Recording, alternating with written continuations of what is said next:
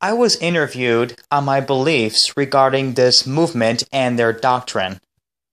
I had the original footage on a so-called jump drive. The problem is, it never worked on my computer.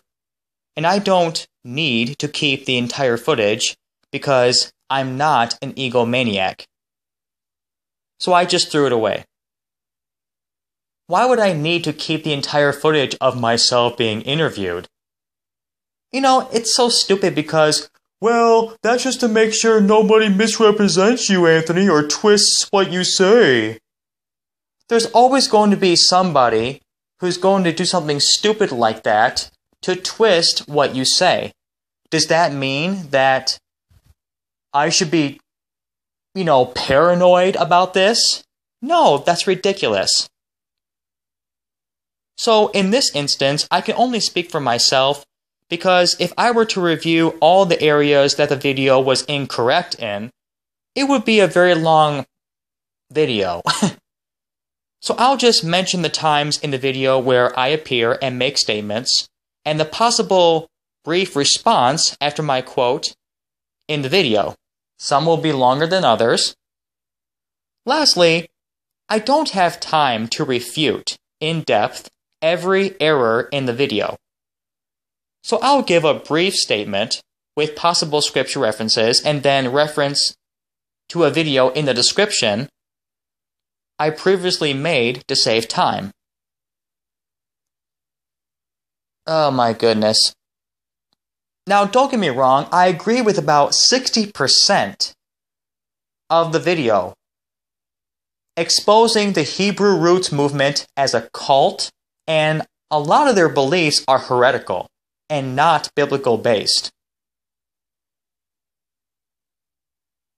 It's amazing that they claim to know the truth, but they are just as cultic like every other cult group. In this video series, it's going to be broken up in different videos, each covering a statement I made in the video with the clip included, and then a response. Because I don't want anybody to claim, oh, he said this in the video. Oh, this means that he's a horrible person because of the one statement I made. This is why I'm making this video. So, just hear me out, shut up, listen to what I had to say, and then search the scripture and come to a conclusion based on God's word. Alright?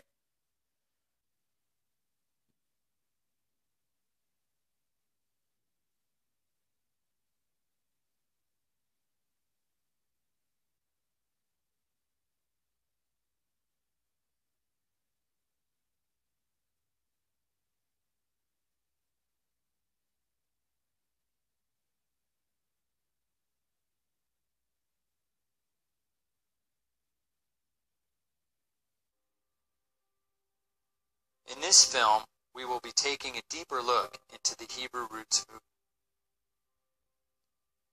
In order to have a clear understanding of their beliefs, we will go face to face with their leaders, teachers, and some of their members to see clearly what they believe. Ultimately, we will see if the beliefs of the Hebrew Roots movement are based on the Holy Scriptures or if they're based on something outside of the Bible itself.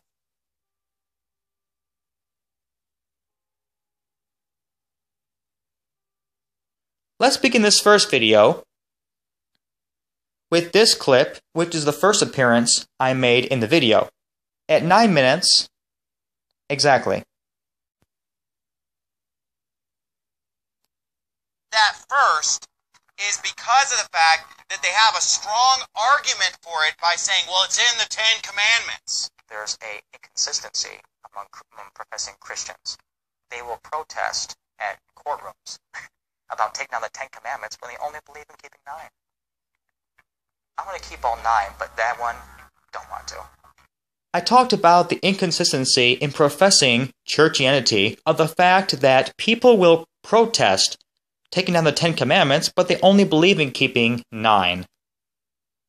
Why would you get mad on taking down the 10 Commandments when you only believe in keeping 9, and about 4 of those commandments are nowhere repeated in the New Testament?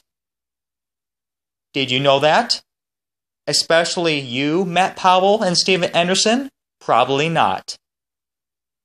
Isn't that a strange thing? But fake professing Christians will demonstrate this hypocrisy and change the subject slightly to make themselves sound intelligent. I'll prove it right now. The number one reason that the Hebrew Roots movement believes that the Sabbath is for today is because it's part of the 10 Commandments. You see, he completely swerved from the clear double standard that I pointed out, which is fact, by the way, and changed the subject to go to a different direction. You see, that's what people do, brethren. When they see that they can't refute what you're saying, or even have the honestly humility to admit that what you said is correct, they will change the subject. Very common but immature elementary school tactic. And then at the 11-minute mark in the video, Steven Anderson mentions 2 Corinthians 3 verse 7, which says, "But if the administration of death, written and engraven in stones, was glorious, so that the children of Israel could not steadfastly behold the face of Moses, for the glory of his countenance, which glory was to be done away." Question: how do you know that's referring to the 10 Commandments? He didn't say the 10 Commandments in the passage. Watch my video in the 10 Commandments series on this chapter. Both videos, you'll see the entire truth about what it's really talking about. Yes, there are only 10 commandments, see these passages here. And yes, they were written on tables of stone, also see these scriptures. However, something that Steven Airhead Anderson did not tell the audience, the rest of the laws were written on stones too. See these scriptures. Steven Anderson forgot to mention that, didn't he? So either he's sincerely ignorant, and he's just spouting off hot air on something he doesn't know much about, especially Matt Powell, or he's a willfully ignorant, dumb idiot that is deliberately hiding the evidence from his congregation. No wonder he's been banned from so many countries, according to sources, right? Ridiculous. Watch my entire 10 Commandments series if you had the guts. So that's the closing of this first video. You clearly see the double standard that Matt Powell presents here. Nice try, Matty, but you've failed miserably. Stay tuned for the next video.